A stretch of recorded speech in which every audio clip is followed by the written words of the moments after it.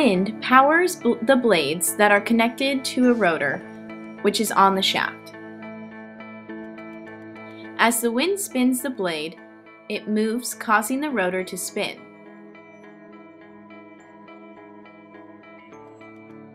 The gearbox will increase the RPM dramatically so the generator can produce electricity.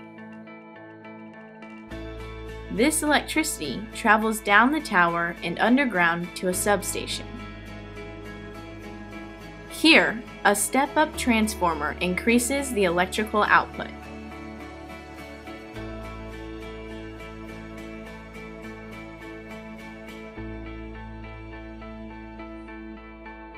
Next, the output is sent to the electrical grid in that community.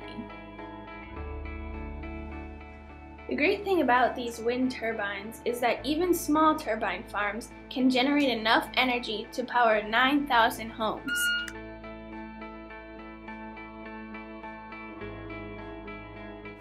As early as the year 5000 BC, wind was being harnessed for energy. Wind energy propelled boats along the Nile River with the use of sails. This technology spread to China and the Middle East soon after to improve food production. The Dutch also used windmills to help drain lakes and marshes and also for food production. By 2030, if 20% of our power comes from wind, natural gas prices will be reduced by 12%. 75% of Iowa is suitable for wind energy development. 2,893 utility-scale turbines are in use in Iowa. Wind energy industry employs around 7,000 wind-related jobs in Iowa. In 2012, Iowa produced 25% of all electricity in the state by wind, making it the only state in the nation to surpass 20% wind energy. Recently, the Facebook Corporation announced that their new data center in Altoona, Iowa, will be partially powered by wind energy.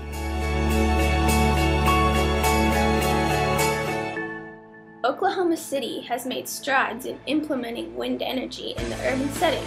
City leaders explain what they've been up to. The world's largest rooftop wind farm has been installed in Oklahoma City to take advantage of higher airflows around buildings. Traditional wind turbines need wind to generate electricity. Vertical axis omnidirectional wind turbines can also generate electricity using ventilation between buildings. Vertical axis turbines can generate electricity day and night and are expected to produce 85,500 kilowatt hours of electricity per year, enough to power 7 average-sized American homes.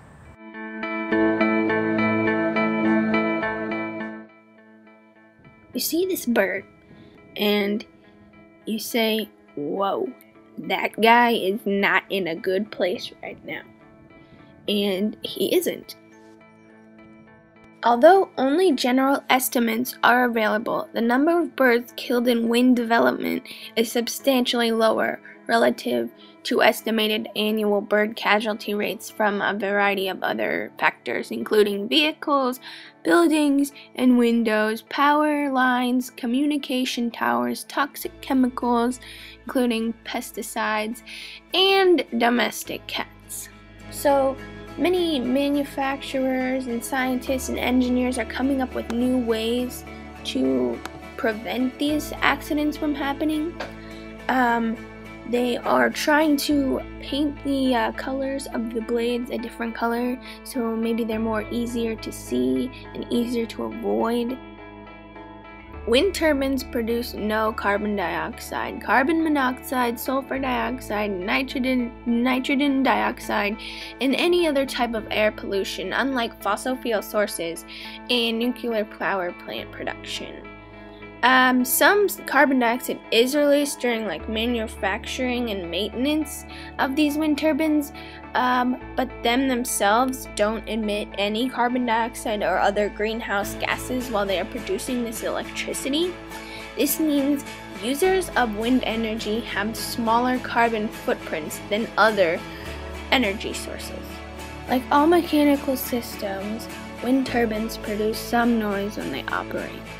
Most of it is masked by the sound of the wind itself, but many people have complained.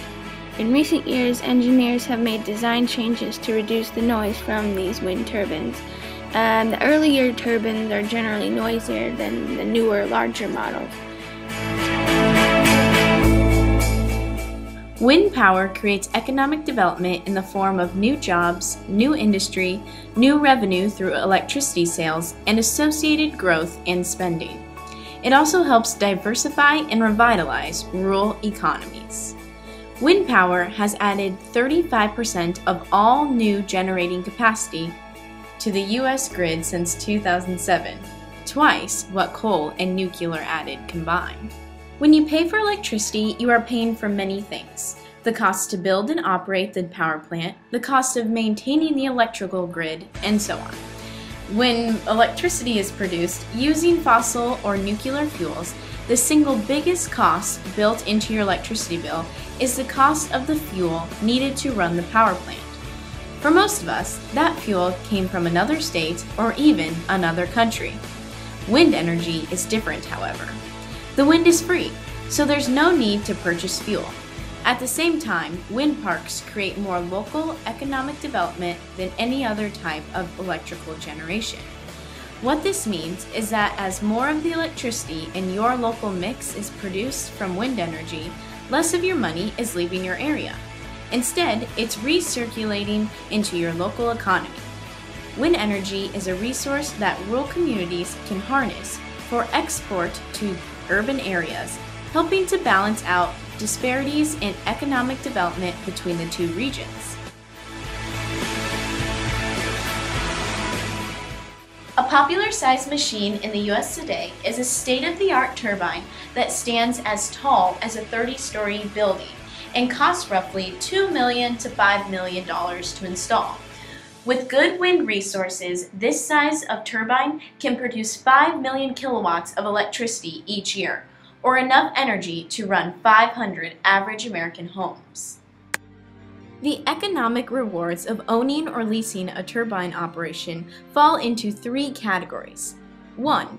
The electricity you don't have to pay for because you're producing it yourself. Revenue you receive for the energy you produce. And 3. Tax savings and federal and state incentives. Financial incentives are found in the form of wind energy equipment sales tax, which exempts 100% of the tax. The property tax in Iowa is affected once the property is assessed. According to windustry.org, wind energy is the cheapest form of new electricity generation available today. Wind power is more expensive than power from old, established power plants, but it is cost competitive with any new power plant.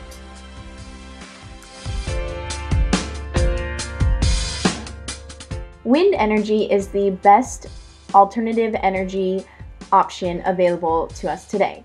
Our other competitors just don't meet up to what wind energy can do. Nuclear energy, for example, produces radioactive waste, which takes thousands of years of careful safety watching to make sure it doesn't spill into like waterways, and this radioactive material can be harmful to plants, animals, and humans. Another one is solar energy. Now, the sun does power our world and everything that we do, yet it's only out for a certain limited number of hours per day. So, as you can see as you can see outside, there are many. You are always having wind, no matter what, if through the entire day cycle. So, we think that wind is the best option when you are. It's not limitless. Yeah. Well, it is. Your sun power is limited in a certain area. Biomass's negative effects and consequences outweigh its positives because it is using land and resources that we need to help feed our population for fuel that we could be getting from other sources that are free, aka our wind energy. Hydropower is renewable. It's just like wind, but you can't put it everywhere. There isn't waterways everywhere. And when you put it on a river and dam up the river, it disrupts the natural flow of the river, resulting in disrupted ecosystems and fish life and all that. So personally, I think wind is better. Geothermal is another alternative energy that has negative effects to it. The minimum temperature that there must be for geothermal to be efficient is 350 degrees Fahrenheit, which is pretty high. So it's pretty unsafe to be working with these temperatures. So the caution that goes into working with this is a negative effect of geothermal. Wind energy. We think wind energy is the best alternative energy source because it doesn't emit any CO2, which means there's no greenhouse gases being released into the atmosphere causing our Earth to heat up. That's not happening when you use wind energy. And it's also limitless, so the wind is always blowing, and it's also blowing 24/7, unlike solar powered energy. Yeah. And it's also, it's limitless. Yeah, I'm gonna cut that. Anyways, and also with the new technology that we have come up with, wind energy can be used in urban and rural settings. So you can put them on top of buildings, but you can also put them out in the farm. So we think that overall, wind energy is the healthiest, most sustainable, and most reliable alternative energy source presented to you today. Vote wind.